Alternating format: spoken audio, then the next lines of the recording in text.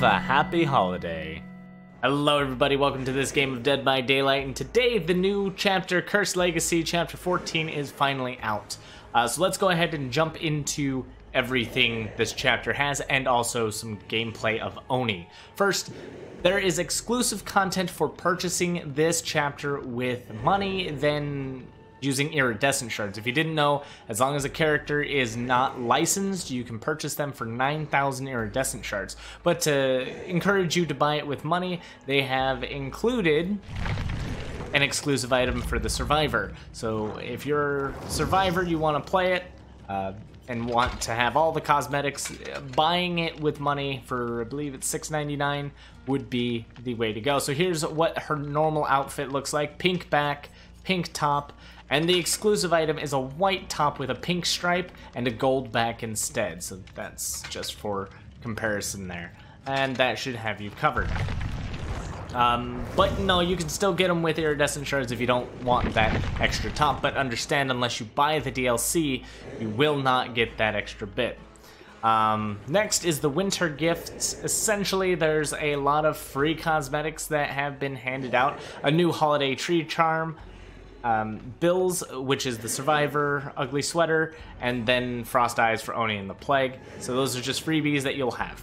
Next, they've replaced the beginning trailer with the Cursed Legacy trailer. Honestly, I like the old one, but I'm sure it's only temporary. Disconnection penalties are not in-game and will not be till December 5th, which is a Thursday. They've reintegrated Survivor pre-lobby and in-custom game lobbies for the chat, so the chat is in both of those.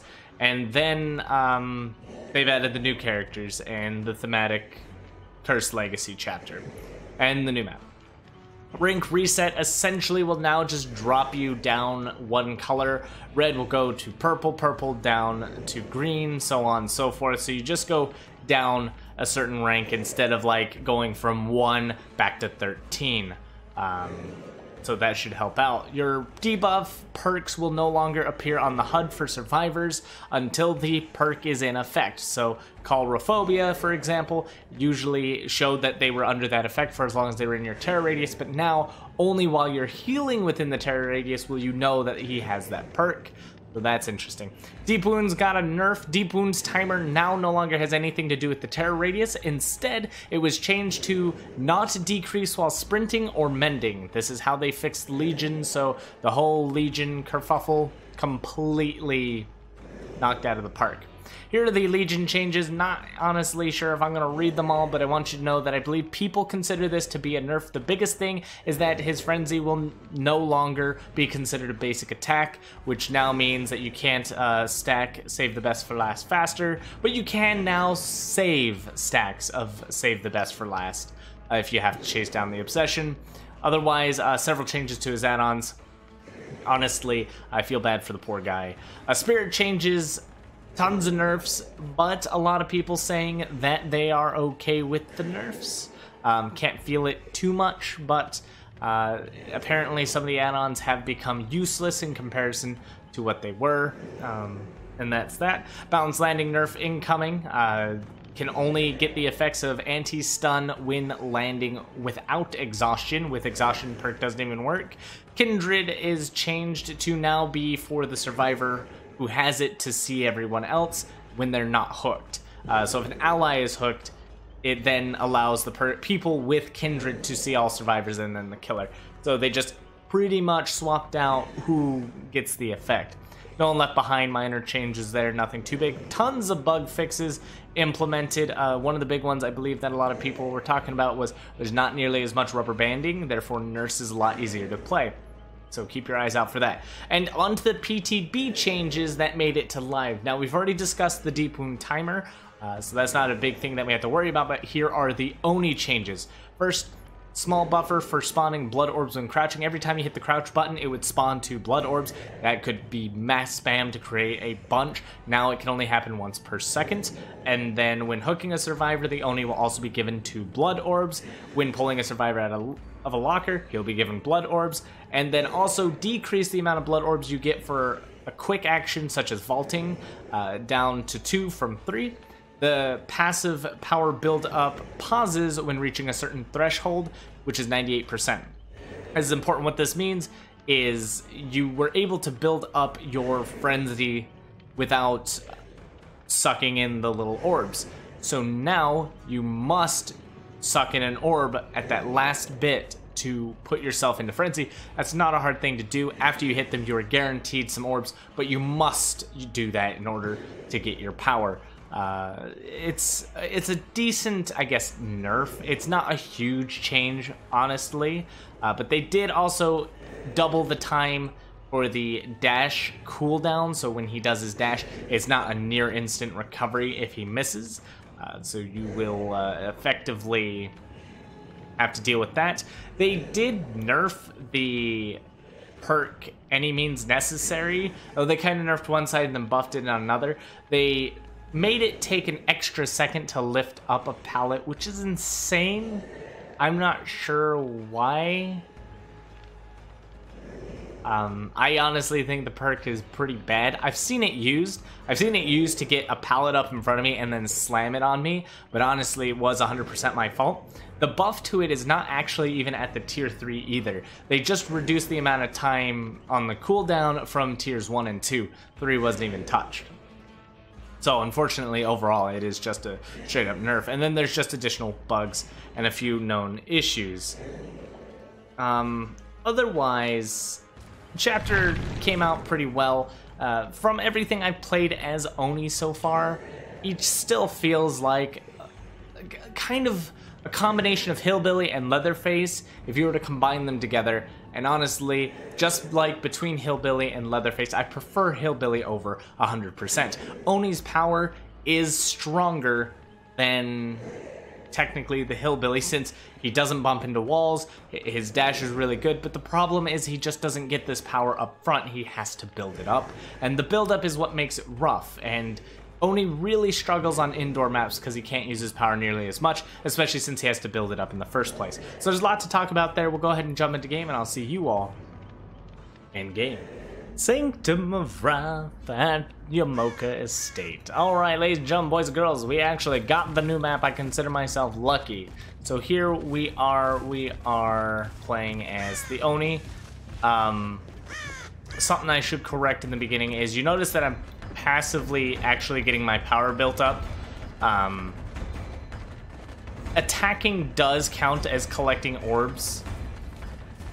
So that does count. It does pull an orb or two.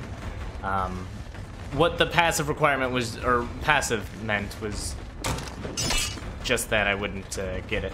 I don't know, I shouldn't have gone for that, so he's a bit greedy. He's gonna drop the pallets. Nope, he's dead. That was good. So collecting these orbs, cleaning up, is a great idea. Oh, hello. I wish I had the power right now, because getting an insta down, which I can do now, is great. But insta-downing... Ooh. Insta-downing an injured unit is pretty bad. Or an injured survivor. Sorry, I got other games on my mind. Well, hey, we got 2 people down right over the basement, 5 generators in. This killer's OP. Yeah, Wraith could have done this. So now I have my power, and it only activates once I turn it on. Otherwise, still just an average M1 killer. So I've activated my power, and I can charge now. You can charge sideways by holding A or D and strafing, so you don't necessarily have to, Oof. Alright, I fully charged that like an idiot. I should have let go a lot sooner. So don't fully charge your lunge. The way the lunge works, you can let it go early and get the hit.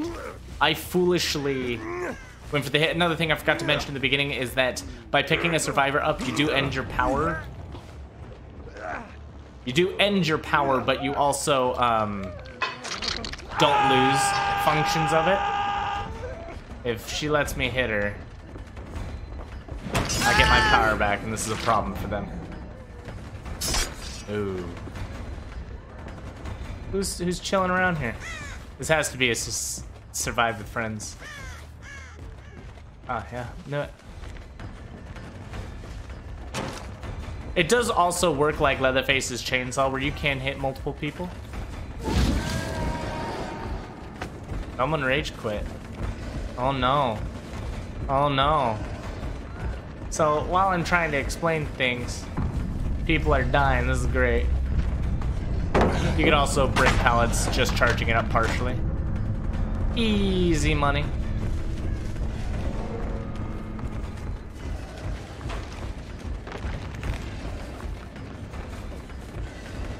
I think I might have her now.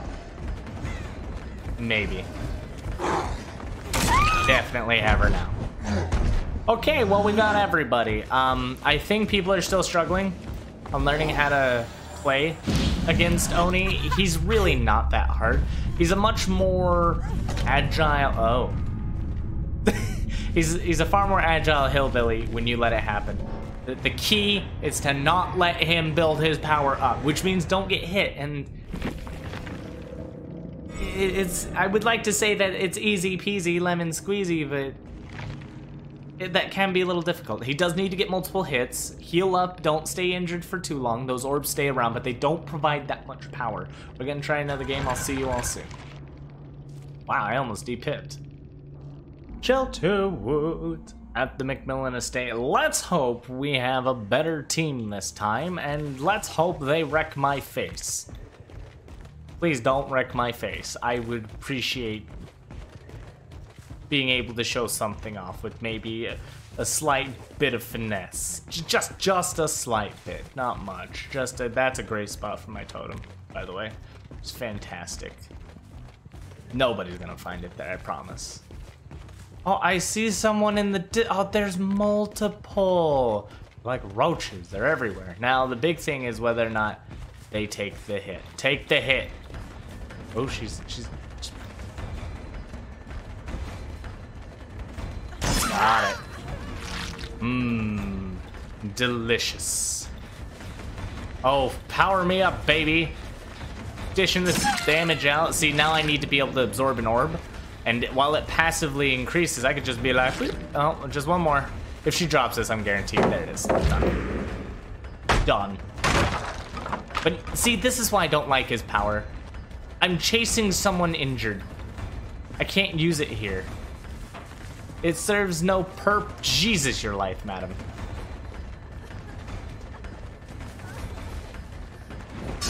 At least I get basement. Oh my god. I got 2 for 1.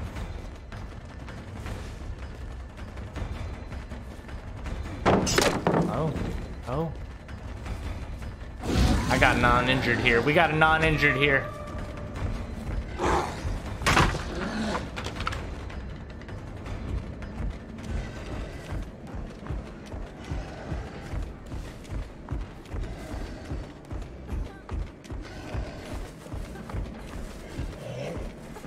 I wonder what they're doing. Not touching my stuff, are you? Losing a lot of power here. They got her up? There was one over there? Oof. Oof. That was good. Go for the pickup while I can. They may be surrounding me, but I'm facing the right way. Oh, your survive with friends bully tactics don't work on me. Just gonna go ahead and prop you up there. Now, normally, if I had my power charged here, this would actually be the best opportunity. Someone's right here. Oh, they were here. Give me these orbs. I need way too many of them. I like to clean them up because it helps you track survivors if you clean up. Like, I know that she's gone way out of her way to leave this area.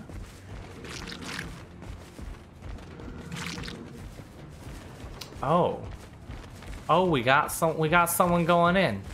No problem. No problem. You just walk your Nia butt down here.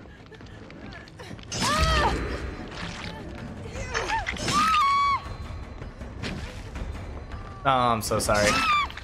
Oh, I'm so sorry. I'm not sorry at all. All right, get that I don't know, what do we want to call it? Dying light up. I'm running save the best for last because effectively this killer is M1 for the most part. Did I see something over here? I did!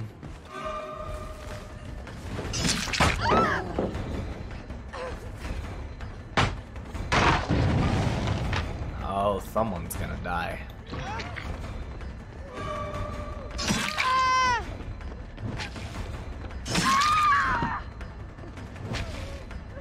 Where are we going?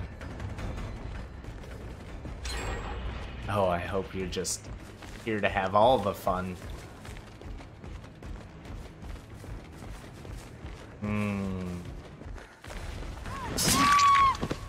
Oh, yes. Slugging's where it's at. Ah. Delicious. I think we got them all again. Now, see, this is the best part about his power. This whole I can't lose you.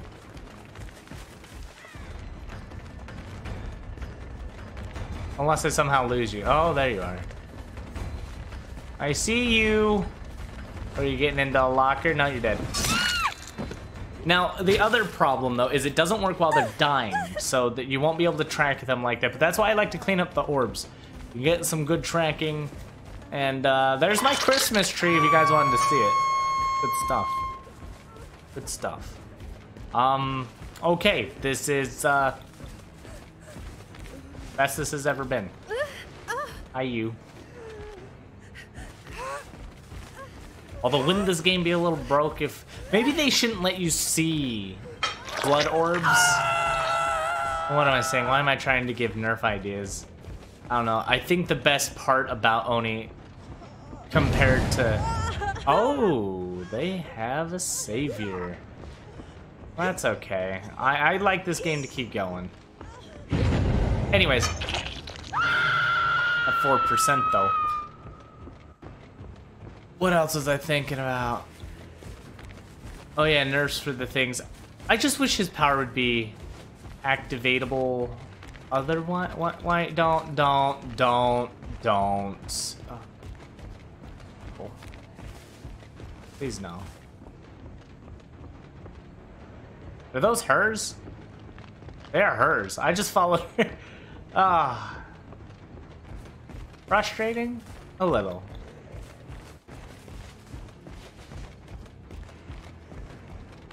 Oh. I see you now.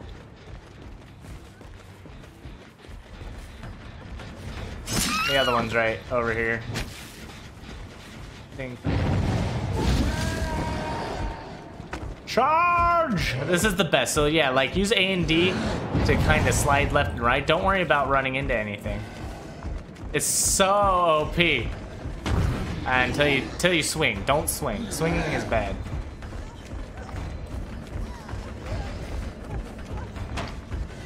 And then you could also do... Oh, you want to play this game? You want to do Demon Dash? I'll Demon Dash. Bam, bam, bam. Wait, did I just give her... Oh, she probably has decisive. Oh, I don't want to kill the decisive person. Damn it. Damn, decisive strike's ultra strong against Oni, though. So here's what I mean, also the tracking. Just, you can't get away from Oni. When he smells your blood, he smells bullshit. Oh, he knows bullshit when he sees it.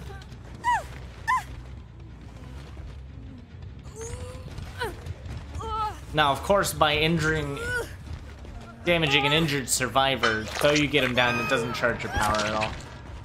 Oh, Claudie. Schlorp. Let's just do some cleanup. I feel like I'm playing that one Viscera cleanup game.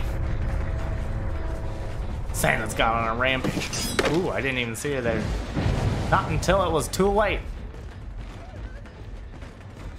She really played me there? She did. Congrats.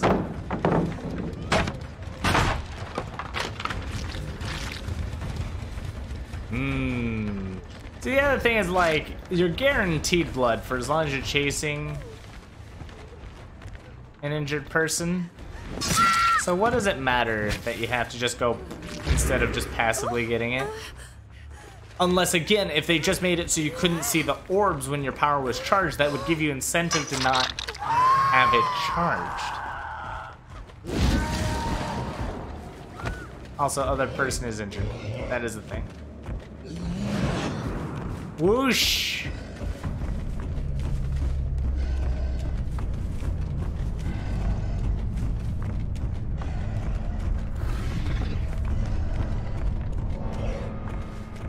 Let's go find us a hatch. His control is way too smooth. Way too smooth. I guess that's supposed to be the, you know, trade-off. But can you really call it that?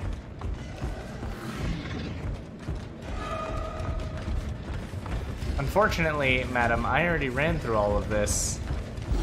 Oh, and then that's the other problem. When your power runs out, you get stunned. And there's no turning it off on, Will. Hi. What are we doing? What's the... Ooh. Did she have life? Oh my god, she did. Good play. Good plays. Good plays. Not good play. Not good play. You were doing fine. Until I caught you.